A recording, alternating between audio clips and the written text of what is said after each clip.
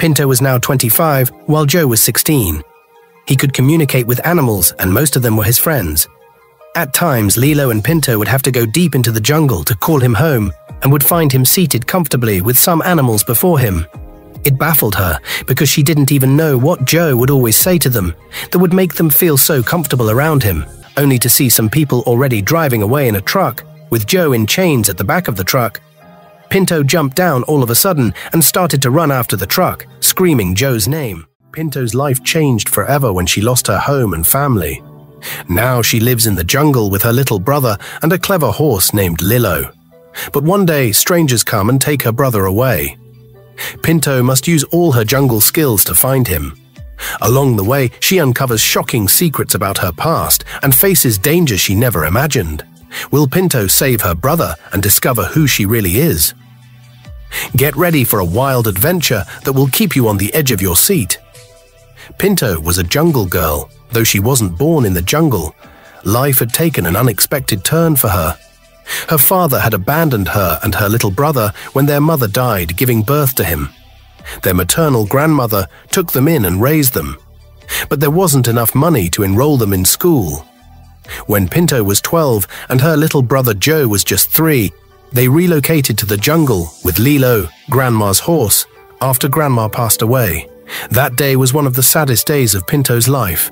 When Grandma was still alive and building the house in the jungle, she would leave very early with Lilo and little Joe into the jungle, while Pinto would leave for the palace where she worked as a cleaner. "Pinto, you should take today off and come help in the jungle," Grandma would always say. But whenever Pinto heard that, she would frown and fold her arms. "Why do we need a house in the jungle anyway, when we have a roof here over our heads? Are you planning on relocating to the jungle? Well, count me out, because I'm never ever going to stay in that wilderness." Pinto once said to her out of anger, "Don't be silly, Pinto. I have told you countless times that it is not safe out here. I have seen it several times in my dreams that we were one day attacked and rendered homeless. That shelter in the jungle was what saved us," Grandma replied with eyes glued to Pinto's. "Well, be careful what you wish for, Grandma, because as for me, nobody is attacking us," Pinto said, walking out on her. Grandma called several times, but Pinto ignored her as she made her way out to the palace for the day's routine, not knowing that the shelter in the jungle would one day become their home. One day, Pinto went to the palace as usual when they started to hear strange sounds coming from the village. The palace was on a hilltop, so one of the guards peeped through one of the windows and discovered that the village was being attacked. Town criers immediately swung into action, and guards trooped into the king's chamber just to protect him and his family. The rest of them were left to defend themselves. Pinto ran as fast as her legs could carry her, following the back door, and then hid in the bushes behind the palace. She was there thinking about Grandma, Joe, and Lilo. For the first time, she now understood the reason Grandma was building the jungle house and the dream she had. She knew they were going to be very safe because Lilo was a very smart horse and could run for hours non-stop. After a few minutes, the men arrived at the palace. Pinto heard their yells, asking the king to provide all the treasures in his possession. One of the armed men even came to the back of the palace, looking around with his finger on the trigger. But Pinto was there, watching him, with her heart almost popping out of her chest, squatting behind a tree and peeping through the bushes. He marched to and fro and then returned to the palace. "Bring out the ancient diamond," Pinto heard one of them say, yelling. "I do not have it," the king replied, yelling back. And then something that looked like a little ball landed directly before Pinto in the bush from nowhere. She wanted to pick it up, but paused for a few minutes to see if anyone would come for it. When no one did, she picked it up and discovered that it had a lock with a little key in the keyhole. She twisted the key, unlocking it, and saw something with a ball shape as shiny as the stars in the sky. It was the most beautiful thing she had ever seen in her life. She tore a part of her dress and then wrapped it around it, and found her way home through the bushes after about 2 hours of being there. But as she approached home, there was a very thick smoke she saw coming from the village. She then found out that the men had burned down the whole village. "No!" Pinto screamed, running home, but their house had been completely razed. Everywhere was filled with smoke. She called for Grandma, Joe, and Lilo, but found no one, not even their neighbors. She ran around the burnt village in search of them with what she found still in her hand, because she had this feeling that they were still alive. Some houses were still burning down, with properties and people in them. "Grandma," Pinto called again in tears, and then she started to hear Lilo's voice. She paused, wiped her tears, and turned around. And there the naughty horse was, staring at her from afar. Pinto immediately let out a grin as soon as she saw him, and then ran to him. "Lilo, where's Grandma?" she asked, locking stares with him, but all he did was twist his neck with an eye. Pinto immediately understood him. "Take me to them," she said, and he turned swiftly. Pinto ran after him. They got to Grandma, but she had been burned beyond recognition, even though she was still alive. Joe, however, was fine. Pinto screamed in tears, holding Grandma to her chest. She unwrapped what she had found and then showed it to her. As soon as Lilo saw it, his jaw dropped in awe. "Grandma, look. I found it in the bushes behind the palace," Pinto said. Grandma managed to open her eyes and then looked at it. "Wow, the ancient treasure. This diamond is over 700 years old. And it's been passed on by the royal family from generation to generation. Listen, Pinto, take your brother and Lilo to the jungle house. It's almost completed, but you guys can stay there." "This place isn't safe," Grandma managed to say. Pinto took a look at it again and then at Grandma. "You mean this is a diamond?" she asked, and Grandma gave a nod. "Return it," Grandma said and breathed her last breath. Pinto wept, including Joe, her little brother, and Lilo the horse. She had never seen a horse in tears before. Lilo was the first. They left Grandma's corpse there, while Joe and Pinto climbed the horse, and then they left for the jungle. Pinto was on the horse with tears dripping down her face, and with the diamond in her hand, staring at it. "I'm never going to return this," she muttered to herself. They arrived at the jungle. Pinto climbed down and then carried Joe, and they all went into the mud house. To her surprise, Grandma was already gradually setting up the rooms. Pinto hadn't been there since the last time she came, despite Grandma's pleadings to come help her out, which she always declined. Grandma had ended up paying some men in the village who followed her once. Grandma had already put 2 wooden chairs and a wooden table in the living room, with a local lamp and a lighter on it, while one of the 2 extra rooms had a wooden bed with a mat covering it. Pinto went into the kitchen and found a few plates and cups with spoons. A very old cooker of woods and a drum at the back of the door already filled with water. Wait, was Grandma a seer? Pinto asked herself with a hand under her chin, and then she went back into the living room where Lilo and Joe were already seated. "I'm hungry," Joe said, rubbing his stomach and looking into Pinto's eyes. "That's where the problem is. I don't even know how we are going to get food, Joe." "But come," Pinto said, standing up with a hand stretched forward. "Let's go hunt for fruits," she added with a smile. Joe jumped up, and Lilo too. They took a bag from the kitchen, climbed the horse with Joe, and went in search of fruits. They ended up plucking and picking different fruits, which they arrived home with, ate to their fill, and they all slept off there in the living room. Pinto woke up later at night with her mouth agape. Everywhere was dark, with the door still widely open.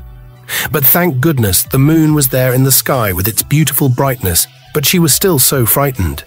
She rushed toward the door and then slammed it, but the windows were still open. With the brightness of the moon shining in through the window, she was able to locate the lamp and the lighter still sitting comfortably on the table. She lit the lamp, went toward the windows and then shut them. She carried Joe from the floor into the bedroom, where they both lay on the bed. She brought out the diamond, stared at it, and gave it a kiss, holding it so tightly to her chest. The next morning, it was Lilo the horse that woke them up, sniffing the side of their faces. Pinto immediately opened her eyes and started to stretch her body, when he started to sniff her face again. "Get off, you silly horse," she said with a giggle, pushing him aside. And then Joe too woke up. "I'm so hungry," he said as soon as he sat up. Joe never joked with his stomach, even when Grandma was alive. "Not again," Pinto said to herself, getting off the bed. "Let's go pick some fruits," she added, bringing him down from the bed. "I don't want fruits," Joe said angrily with folded arms. "There's nothing else out here, Joe. We didn't come with any food stuff, so we are just going to manage fruits for now, till I come up with something," Pinto said, staring at him. And then Lilo started pushing her from the back using his head. "Stop it, Lilo. This is no time for jokes. I know you're hungry too, and so am I," she said, turning swiftly to him. But he still wouldn't stop. He continued pushing her till he pushed her out of the house, and he still didn't stop. "Okay, now stop it," she yelled. But he ignored her till he succeeded in pushing her into a large potato farm just a few steps away from the house. "Wow," Pinto exclaimed, looking around, and then she discovered something on the ground which was wrapped around the farm. "Pinto, see? Grandma's potatoes," Joe said, pointing towards the farm with a grin, and wanted to run into it when Pinto screamed, "Joe, wait!" And he turned swiftly all of a sudden.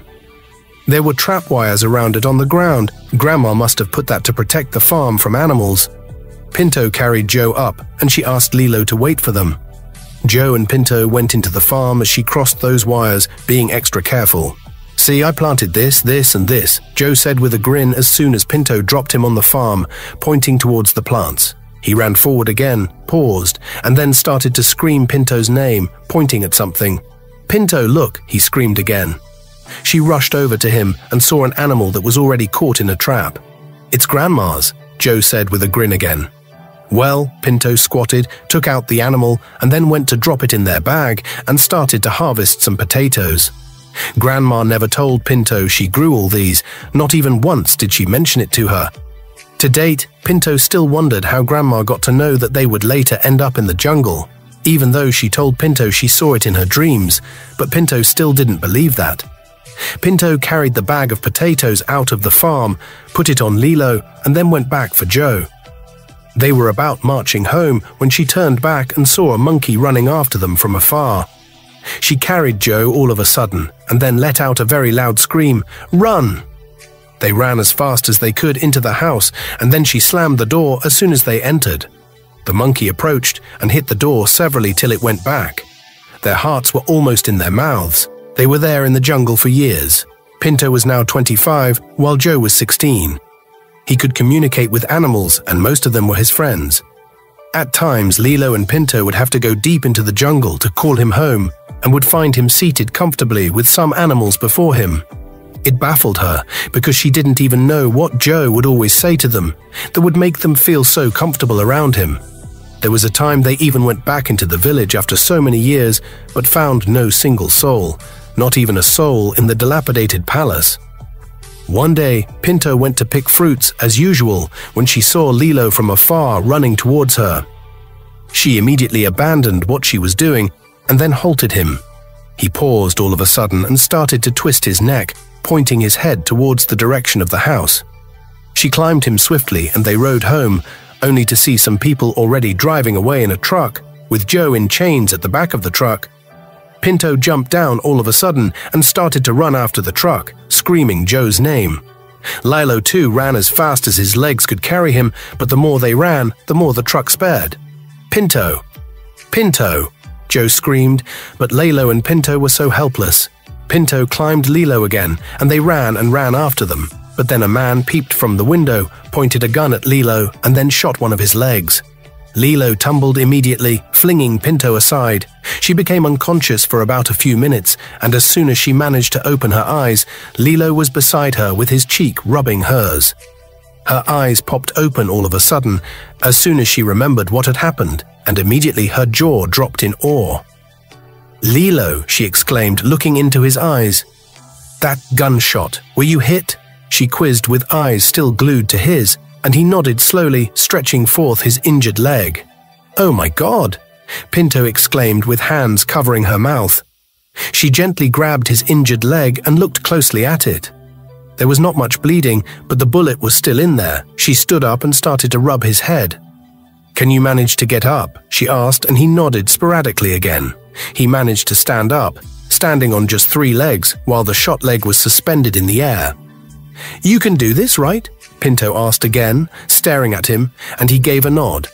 Gently and slowly, they walked back home after spending more than 2 hours on the jungle road.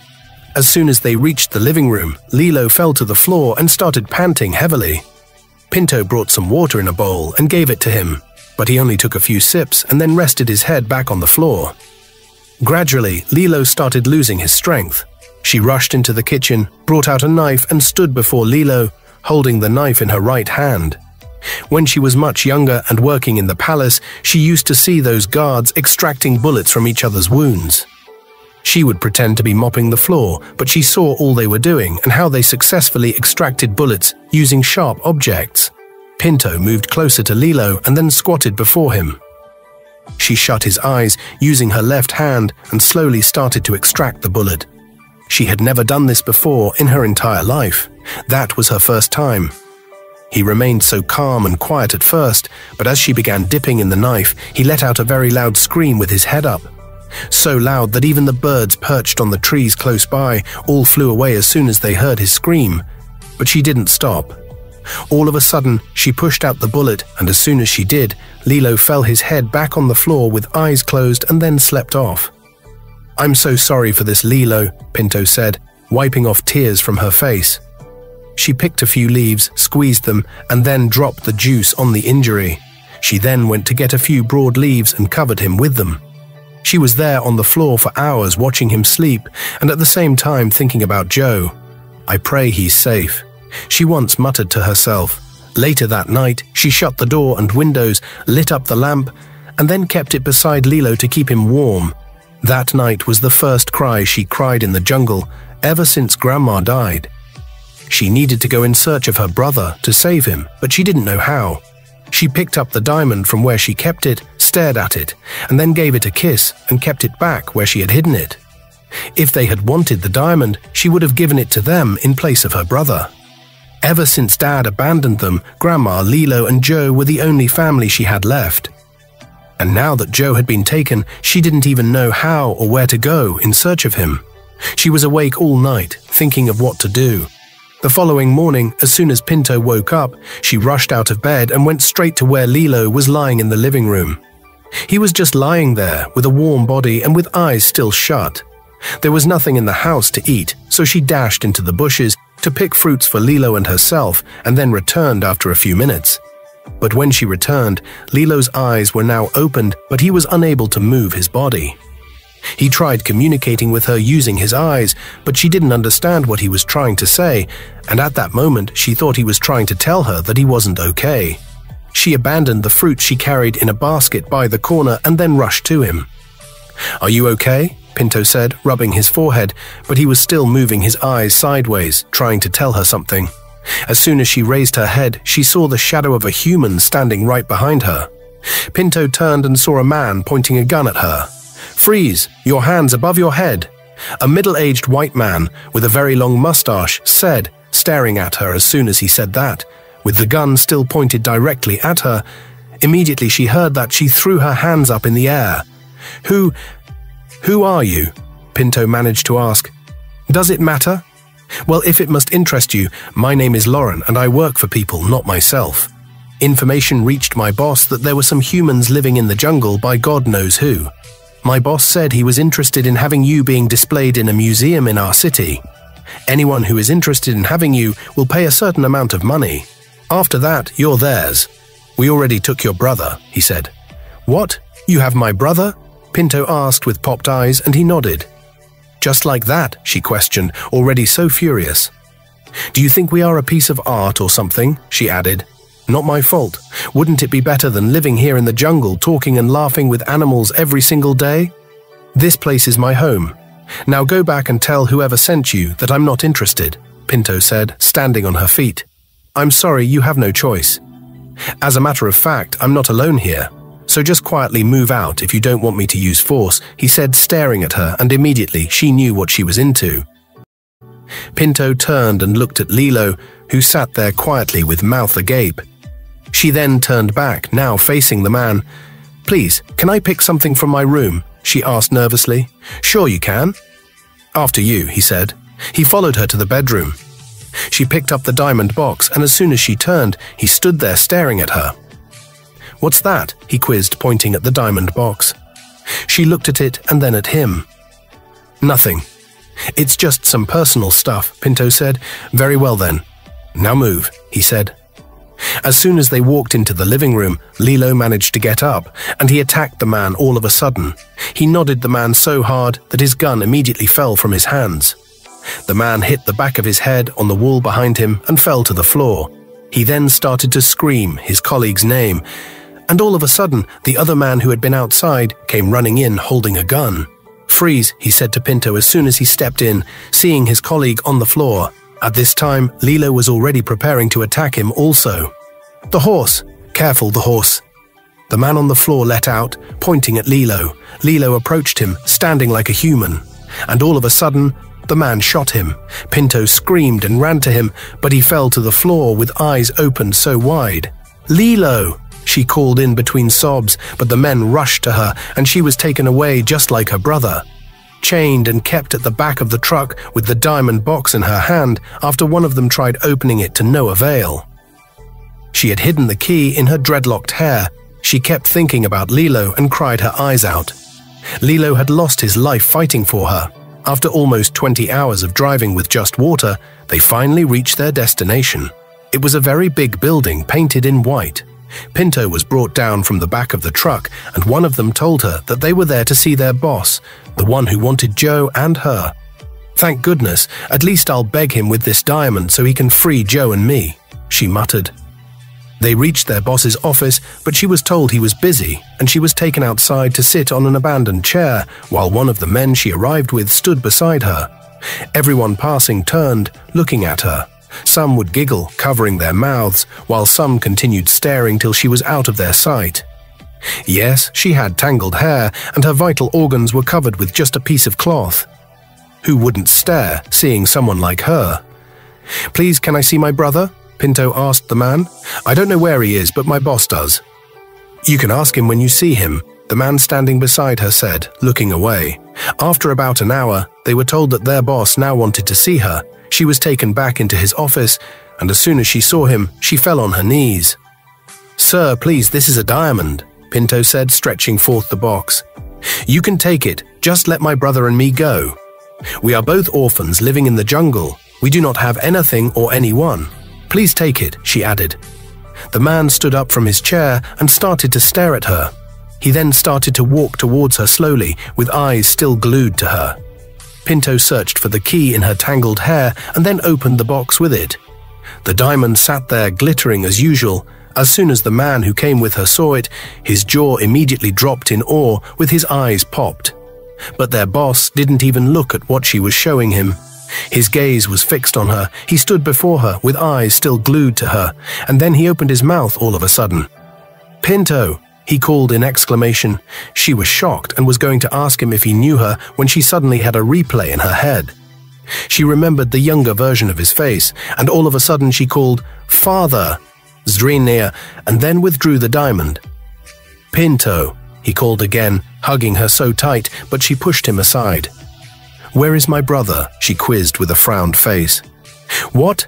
he exclaimed, rushed back to his table, and then picked up his telephone, asking someone to come into his office right away. After a few seconds, the person arrived. "You called, sir?" the person said with hands behind him. "That boy? Where is he?" father asked. "Which, sir?" asked the person. The jungle boy," father said.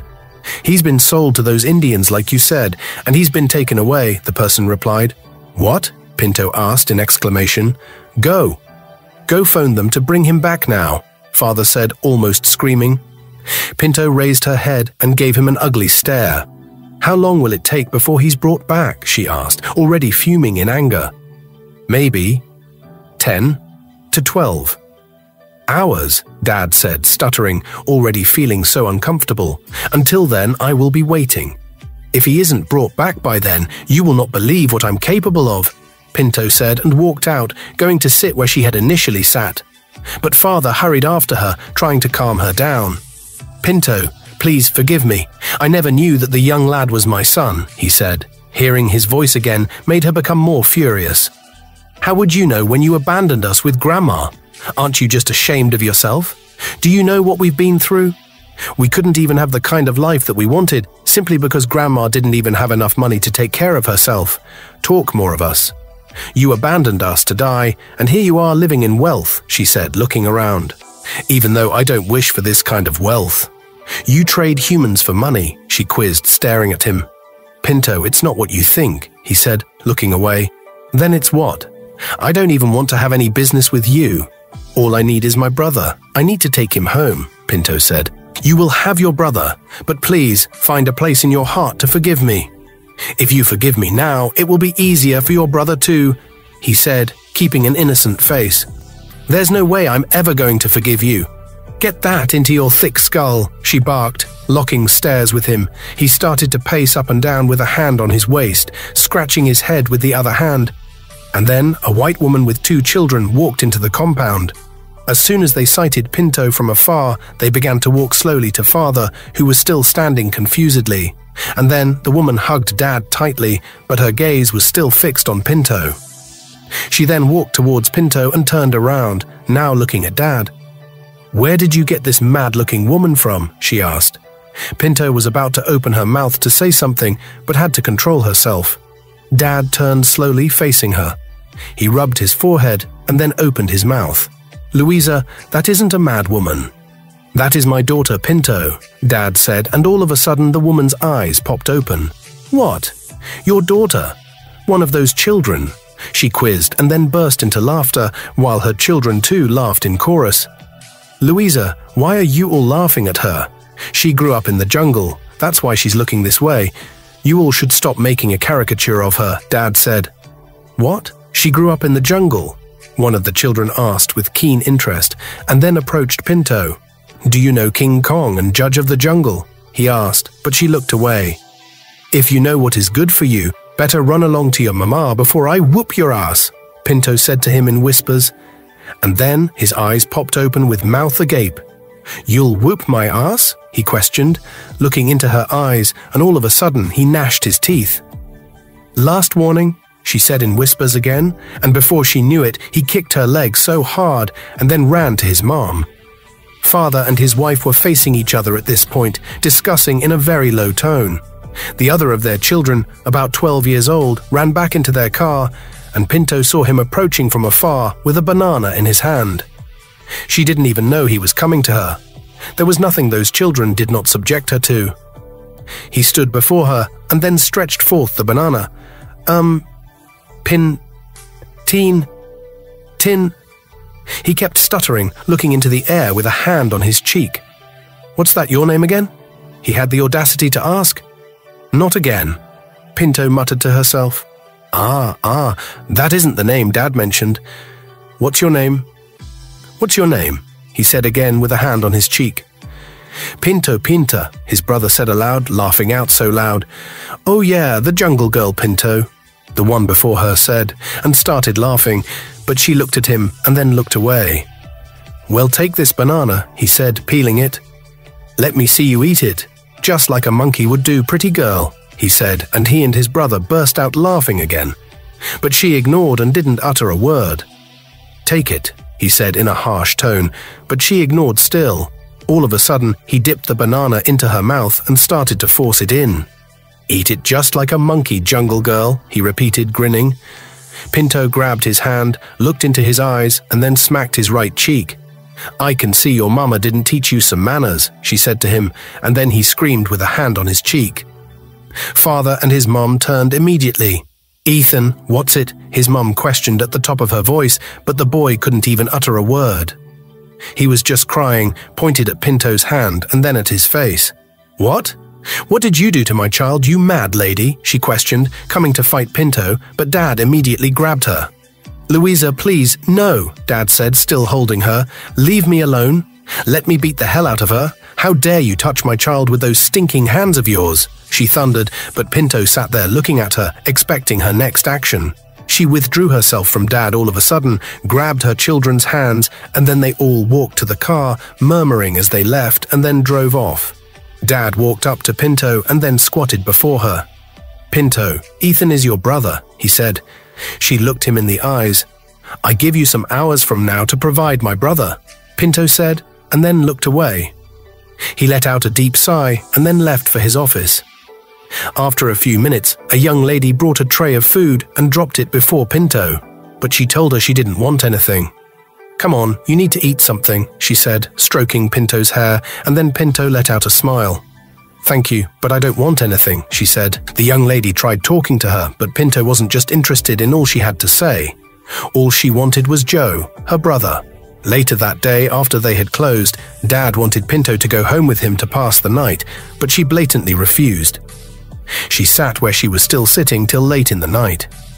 Dad couldn't leave. At a point, he offered her his jacket to wear, but she refused to take it after she refused to go inside the office with him. The next morning very early, a man drove in high speed into the compound, which made Dad run out of his office. It was one of his workers. "Good morning, sir," he said as soon as he walked up to Dad. "Yes, what is it?" Dad quizzed curiously. "The Jungle Boy, sir. Their ship capsized on their way to India." "No one survived, sir," he said with hands behind him. "What?" Pinto exclaimed, walked quietly into Dad's office, leaving them outside. She had sighted a lighter on Dad's table the previous day. She went, picked it up, and then lit a few papers up in his office, and then she walked back out. Thank you very much for watching. We have one more amazing episode to go. If you've enjoyed the story so far, please drop a comment below. Don't forget to like, subscribe, and turn on the bell notification so you won't miss any updates. Thank you, and remember, we love you.